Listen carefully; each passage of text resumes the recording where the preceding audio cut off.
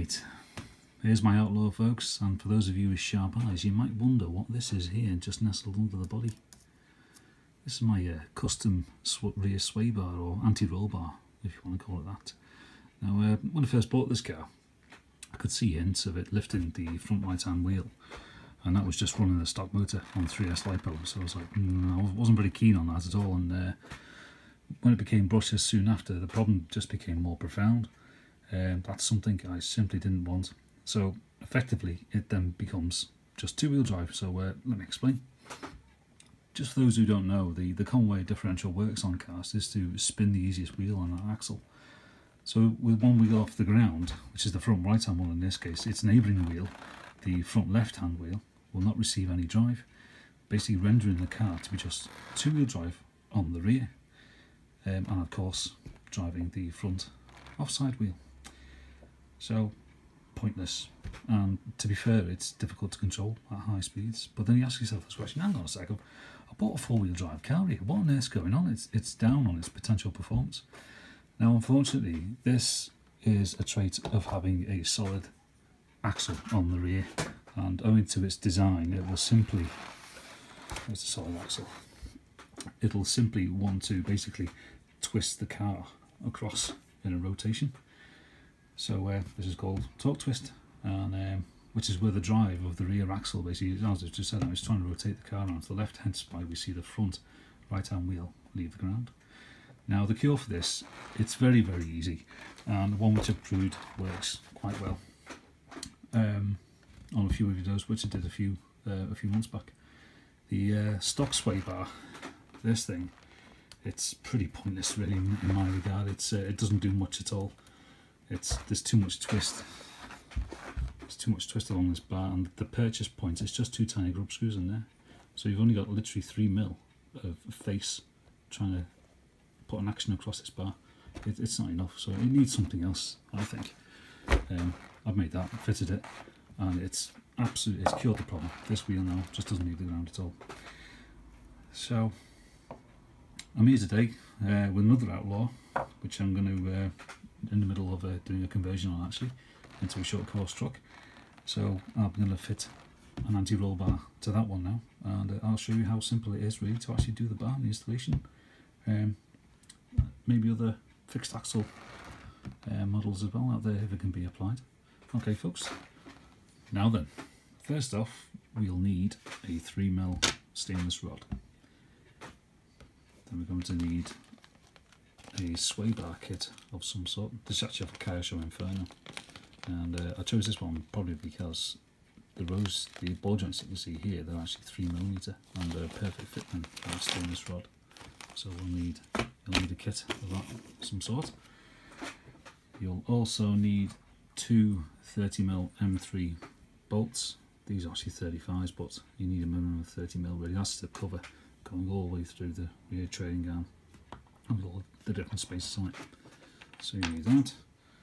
We'll need 4 washers, 4 of those, 2 lock nuts, and an array of Allen keys to suit. Depends if you're going to use Phillips heads or whatever, then, because you won't need Allen keys then.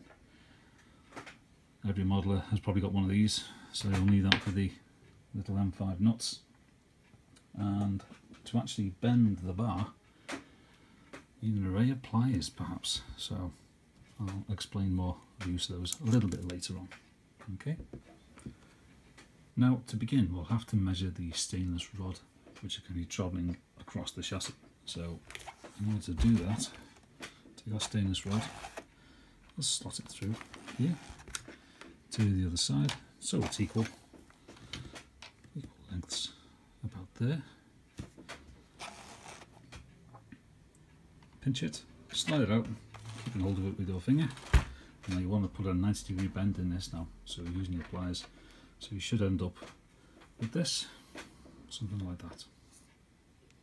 With our stainless rod now bent to 90 degrees, our next little job is to remove these 2 small bolts here which hold on the link arms. So we'll go ahead and do that now. It's only a small nut on the other side.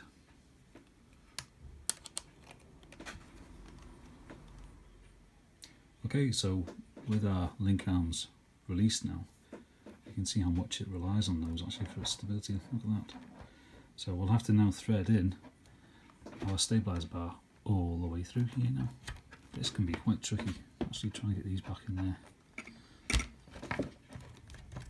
There we go, got it.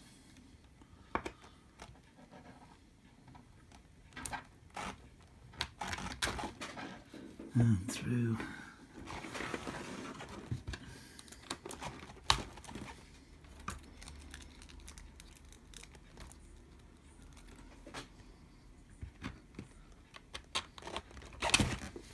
There he is.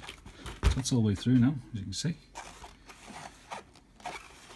So he's ready for bending. Now comes the tricky part, folks, which is bending this side of the stainless rod now to match the other side. So with it protruding through, you don't really want to bend it against this plastic chassis for obvious reasons. So using a pair of small pointy pliers, you've got to hold where it pops out and then bend over the tail so it matches the same 90-degree bend as the other side. So I'll place that on there.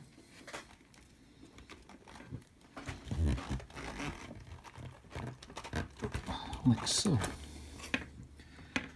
There we are. Now then, with that bent across, you have to match it, see if it matches the other side, which it does.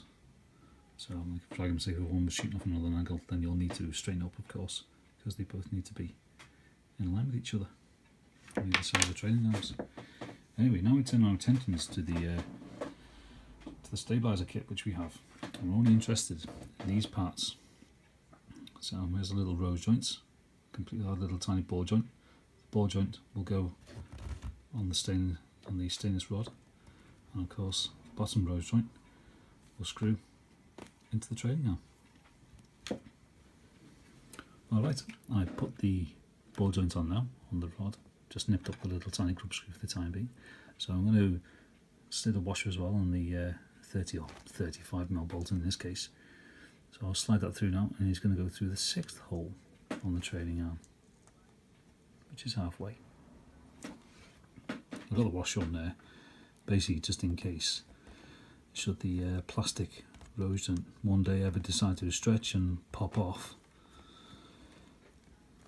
and then it won't work at all. Alright, so I've secured this on here now. All that remains now is to trim down your new sway bar to a length which you deem suitable, and of course repeat the process for the other side. So it's as simple as that, guys. It's really easy to do. The rear trailing arms can be regarded as levers, so the furthest point away, which is here, from the hinge point, which is just here, this has the greatest influence over your sway bar. Agreed? It's easy for you to push up your trailing arm at the rear than it is to push it up from here at the front. However, there's a flip side to this which we must consider, and this is the rigidity of the stainless rod which you're using. Yes, we can set the bolt back in towards the shock, so it does have a greater influence on the sway bar when it's connected, but the further along the sway bar this ball joint goes, the less rigid it becomes in relation to its hinge point, which is here. So therefore, the less control it will have over the axle, and inevitably your control over your car. So we have to find a happy medium, and hence why I chose to put mine midway on the 6th hole. I thought it was a nice starting point, and from testing it with the sway bar parallel to the trailing arm, it resulted in a massive improvement over stock, but still very slightly it began to lift that front right wheel, so it's still no good. So all I simply did, I just moved the ball joints slightly further forward, and I used the holes here as a reference point. So originally it was directly above, and now I just put it above the 5th hole. It was as simple as that. Simple guide basically. So still keeping that bolt in its original place. All we've done now, so we've still got that effective lever, the effective input from the trailing arm, but now we've arrived at a more rigid point on the sway bar. So in other words, the ball joint moves back, the flexibility goes up, but rigidity goes down. Move the ball joint further forwards, and the flexibility reduces and rigidity goes up, therefore control goes up. So the torque twist now has to fight even harder against the bar, but at this point I might add the bar had overcome the force of the torque twist on my other Outlaw, and it does now. It keeps all 4 wheels on the ground, and hey presto, success. Now I hope that's been helpful to those of you who are looking into doing this. I've just seen it's really simple to do, and it's worked wonders for this car, it really has. It's planted on road and off-road, but still has enough given knee suspension. So I found it set at this point, it's not constrained the car, it's helped cornering, it doesn't lean so much as it did. And the best bit, of course, is that it keeps all four wheels in contact with the ground, so you've got maximum effective drive. Now bear in mind, I've not tried this set at any point along the trailing arm, anywhere else at all. I think I've hit the jackpot really with it, straight away set at midpoint. So, seems it showed amazing results to begin with. I don't see any reason to try it elsewhere, to be honest. So that's it, folks. Any questions and queries which you may have over this, then please don't hesitate to pop them in the comment section below, and I'll get back to you as soon as I can. Alright, care for now, and thanks for watching.